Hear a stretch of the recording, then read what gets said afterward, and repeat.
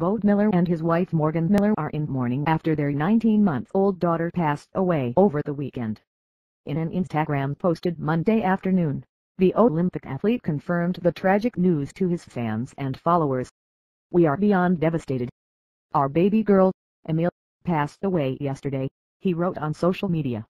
"Never in a million years did we think we would experience a pain like this. Her love, her light, her spirit will never be forgotten." Bode added, "Our little girl loved life and lived it to its fullest every day. Our family respectfully requests privacy during this painful time." The post, which was also shared on Morgan's page, also included several photos of baby Emil, including moments where she was playing with toys, taking a bath and enjoying the great outdoors. The child passed away after a tragic drowning accident. Captain Steve Conchaldi of the Orange County Fire Authority told E! News the OCFA responded to a drowning call around 6:30 p.m. on Saturday.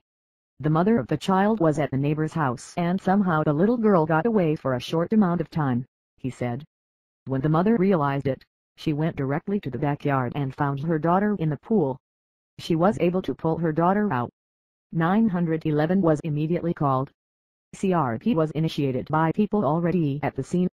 According to Conchaldi, fire paramedics took over the care and advanced life-saving measures upon arriving at the scene. The child was then transported to Mission Hospital in grave condition, specifically full cardiac arrest. "This is extremely tragic for everybody," he added, "for the family, for the neighbors and the community, as well as the first responders including sheriffs, deputies and fire paramedics. These calls are one of the worst calls that firefighter paramedics respond to. This is a public safety message. Children are so quickly drawn to water. They think it's playtime and they don't see the danger. These types of calls happen so quickly.